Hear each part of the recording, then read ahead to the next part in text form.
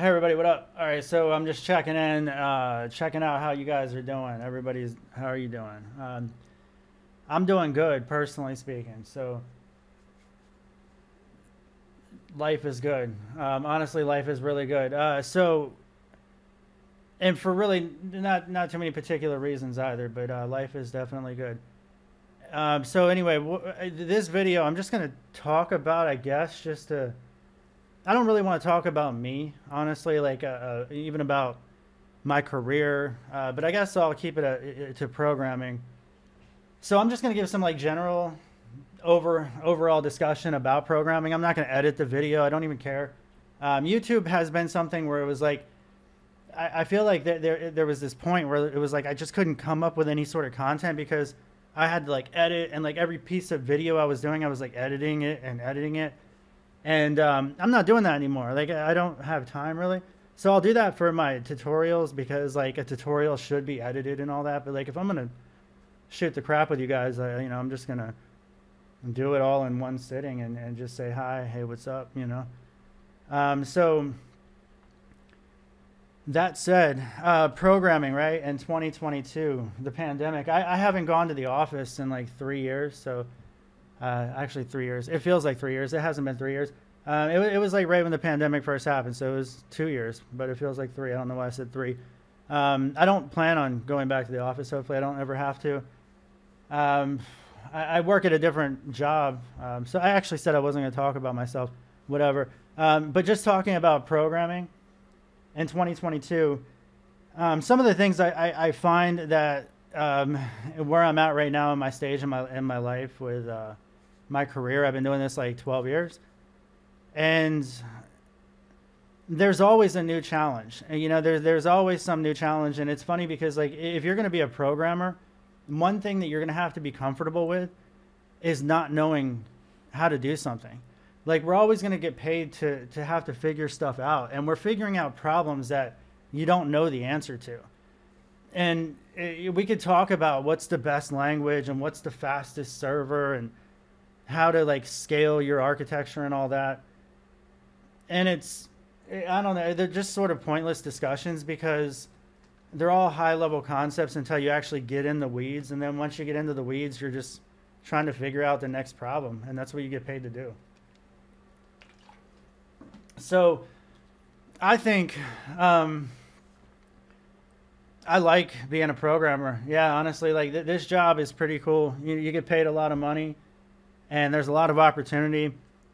You get constant recruiters like trying to like get you to work at some other place, and you just send. We have the luxury of just like okay, delete, delete, delete, and even if it's like great pay, great opportunity, delete, delete, delete. Like, what a world we live in right now. So I know that that's easier said than done for a lot of people because everybody, wants to know like how do I get into the industry and all that stuff. And like, I don't have those answers, but you have to you have to build projects. And I would think though, because a lot of people that watch this channel are people that are learning how to code, and they're like, well, how do I get in, and how do I do it?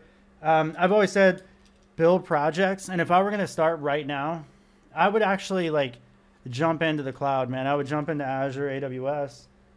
And whatever sort of project you want to build, maybe even get into like literally writing your tickets and do your own little Scrum Agile methodology. Read up on it. Build your tickets, build your epics, your user stories, your tasks. It might seem pointless, but like those are going to be some of the challenges that you're going to have to do once you get into the workplace, no matter where you go. And if your workplace doesn't have any of those things in place, it's probably not like a real programming job, but or at least like a real corporate level software engineering type role. But that doesn't matter either. So maybe you get, some sort of PHP gig, or you're a freelancer or something. There's nothing wrong with that. I mean, I've always said, go wherever the money is at. So, yeah, I mean, I would say though, everything is like in 2022, everything is Azure and AWS, and probably more AWS than Azure. So you got to learn AWS Lambda or pipelines or, build specs. It's like all these things that like I don't even normally deal with. And you find yourself dealing with these things as you get higher up in the levels, I suppose. But what about like the front end frameworks, React, Vue, Angular, all that stuff? How much time do you really spend with one of those things? Do you want to be like the Angular person or the React person wherever you go? You could probably do that, but like there's people that have been programming in React for a long time, so it will take years in any one of those things to become an expert. And I think you can kind of get lost in the weeds when you sort of do something like React. So if you're going to try to do React and like be the best possible React developer of all time,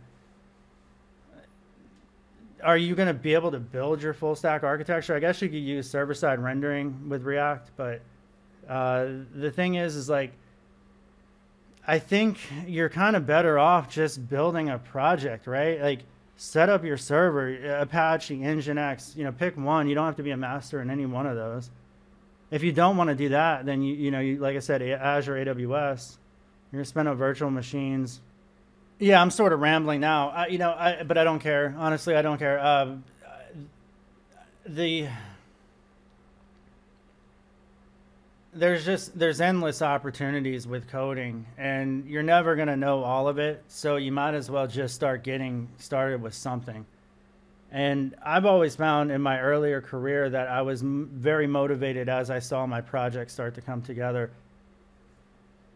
So I would probably give a big piece of advice that if you're stuck on a particular programming problem, don't waste your time spinning your wheels and like, oh, I can't figure out why this React code is throwing this exception, blah, blah, blah. Move on to Sass or something. Move on to actually setting up your server, build out some web components elsewhere if you want to do that, assuming you want to do that. Build your actual wireframes. Like, how is your website going to operate? Like, what sort of database are you going to use? Like, what sort of data should you be storing? How are you going to retrieve that data? What about caching? What about like stuff like local storage, session storage? You're not going to be an expert in all of that stuff. And I would just say, like, as you build your project, like if it's like I'm building this React website and it looks like this page right here that is YouTube, you're going to have a header, right? And there's going to be image formats. So you're going to learn about different image formats, JPEGs, PNGs. What are the difference between the two? Why would you use one over the other? What about the WebP format? That's a new image format. What about the buttons, right? On click events. So you're going to be dealing with click events with JavaScript. What about TypeScript? You could start messing with TypeScript, build your website in TypeScript. There's no right and wrong answer, I don't believe. Not in programming, not after all these years. I've seen architecture that is like way overly complex, way more complicated than it needs to be. In fact, I would describe most of the web these days as way more complicated than it needs to be. My philosophy these days, and I don't even have any desire to build any sort of business product anymore, or at least right now. I know that it's not going to be that way forever. I do have my website, by the way, so like this is something, it took me a couple of months to build, and I know that some people have criticized this, like, oh, it's such a basic website, but you know what? I actually only spent a couple of months making this thing work. And there's a lot of stuff that went into it, and it only took me a couple of months. Why? Because I cut a lot of corners, and it's real sloppy. Like, this is real sloppy code. If I showed you the back-end code for this, it's not something that like I would like show a potential employer and be like, oh, look at how I wrote this code. It's using this, factory pattern and this and that. No, I actually am more impressed with how quickly I did it. And the fact that it makes a lot of money, or it doesn't really anymore, but it's made, I think my website's made like 35, 40,000 in the last 2 years or something like that. I shouldn't even probably tell people that, but it's not like that's impressive money, not for a software engineer. But a lot of people are like, well, how do I make money? Well, obviously you have to have an audience on YouTube. I don't even have that anymore, but there's different ways that you can make money, right? And I think one of the ways that you do it is to solve business problems better than other people. And sometimes solving business problems better than other people is simply getting the job done faster and/or even if it's not perfect, right? I don't even know that perfect code exists. I don't know that I've ever seen it. I've seen tested code that's 100% code coverage where we spend 90% of our time writing tests, you know, versus actually building features and functionality. And the product is like no better than anything else, you know. I've seen websites that, you know, are using Tailwind or whatever. It's like, yeah, we're using Tailwind, this and that. And it looks like, you know, it looks like the same website I saw in like 2014.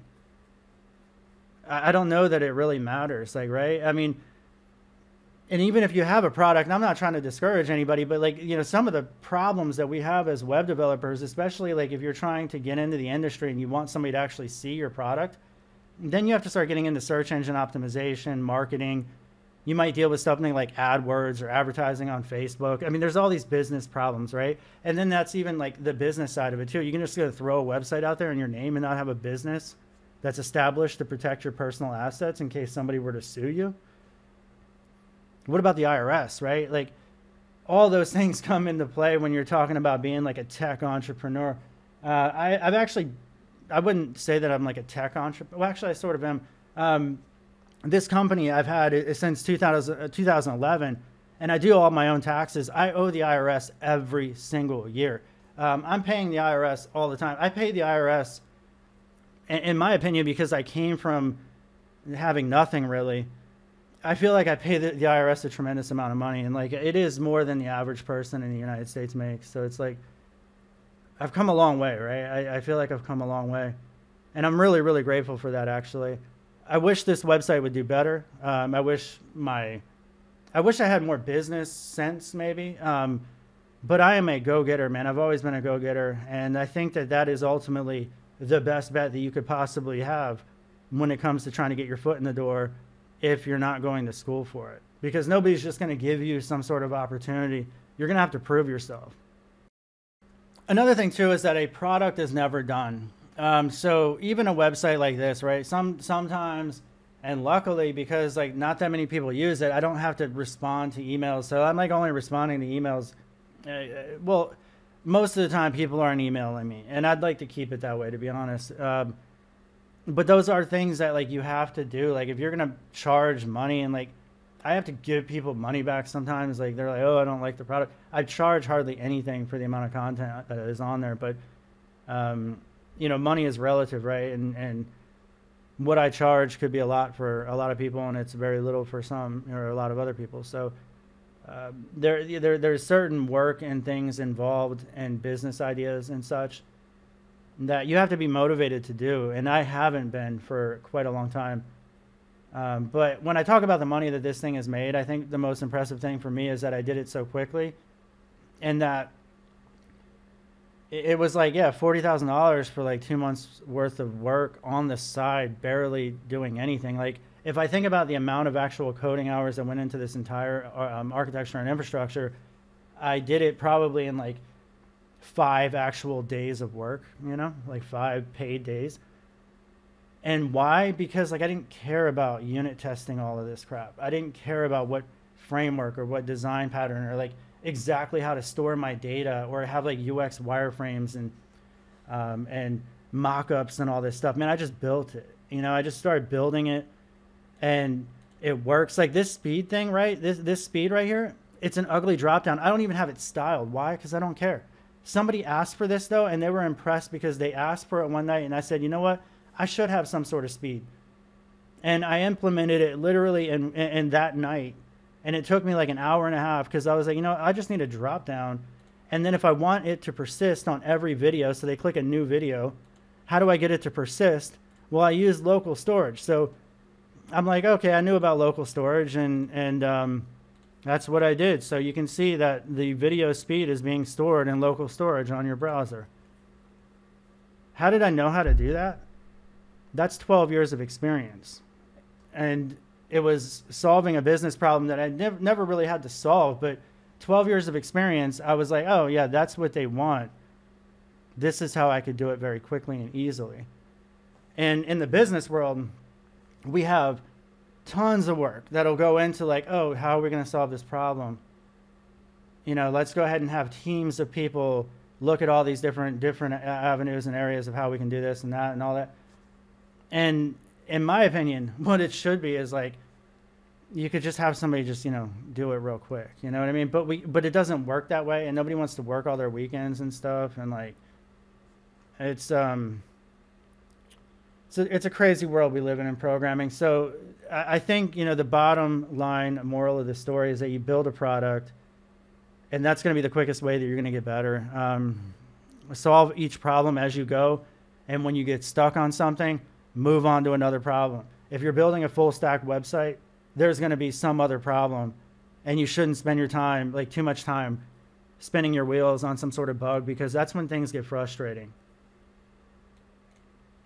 Especially for the hobbyist programmer. The hobbyist programmer, that, you have these like ups and downs. And I think in programming in general, you have these ups and downs. I used to get real excited about programming. I used to have these aha moments, light bulb goes off, and I'm like, damn, I figured that out. I'm so smart. I'm a genius. I'm going to make millions because I figured this problem out. I'll figure out any problem. And we get tired. The code starts starting to look, it starts to all blend together, and you're not seeing the forest through the trees. You're missing a semicolon, and that's all it is. Or you're trying to import something and you got a typo. And you could spend 4, 5, 6 hours looking at it and not figuring it out, even as a senior developer. And that's why we try to bring in other people in the workspace. Like, hey, look at this code. You could go to Stack Overflow. I think I've wasted way too much time with frustration. And now I'm getting texts. But yeah, with frustration. And, I would just have been better suited moving on to another program or problem. And another thing too is like one of the best things I can do as a programmer, I'm going to keep getting these texts. One of the best things I can do as a programmer is step away from the program or problem and then come back. And like that is one of the most like tried and true methods of solving a problem I've ever had. Step away, come back, take a look at it, especially like if you're banging your head against the wall, because you'll lose some, I feel like, creativity, you'll lose passion, and obviously motivation. And as I mentioned before, these ups and downs with programming, you're going to have some really ups, right? And then naturally, like if you really like programming, you're going to have like a dopamine rush in your brain of like, oh yeah, I really enjoyed solving this problem. And, I feel like I can do anything, right? And then you'll crash back down when you run into the next problem. And typically when you have ups, you're going to have slightly lowers, and then ultimately you're trying to establish this baseline. So like some of the best programmers that are really happy with what they do day in and day out, I really think that they can step away a lot. They get satisfaction with programming because like they're enjoying solving the problem in of itself versus like the end goal, because there's never going to be some finish line. It's like, oh, I'm some great programmer.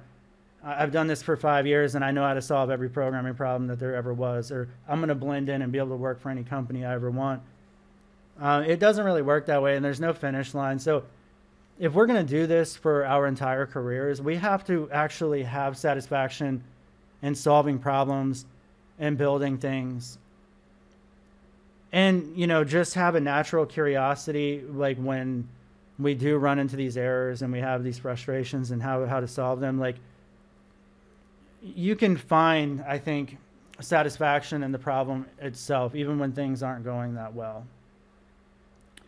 So I'd much rather do that than like be like a plumber or an HVAC dude or a truck driver, and I've done all those things. So I'll continue to be a programmer at this point. So that's really all I got. I know I blabbed a lot, but if you're trying to get into the industry, mastering React or being really good with HTML, that might be able to get your start. It might not. But I would just say overall build a website if you're trying to be a web developer, build a game if you're trying to be a game developer, build a mobile app if you're trying to be a mobile app developer. There's going to be so many problems to solve. You don't have to be an expert in any one individual problem. And another thing too is take advice with a grain of salt, even my own. Take it with a grain of salt. The people that you think are the smartest in this industry are not nearly as smart as you think that they are. So that's my perspective. That's what I've seen. So anyway, that's what I got. And have a good night, everybody. Take care. I hope everybody's doing well. And goodbye.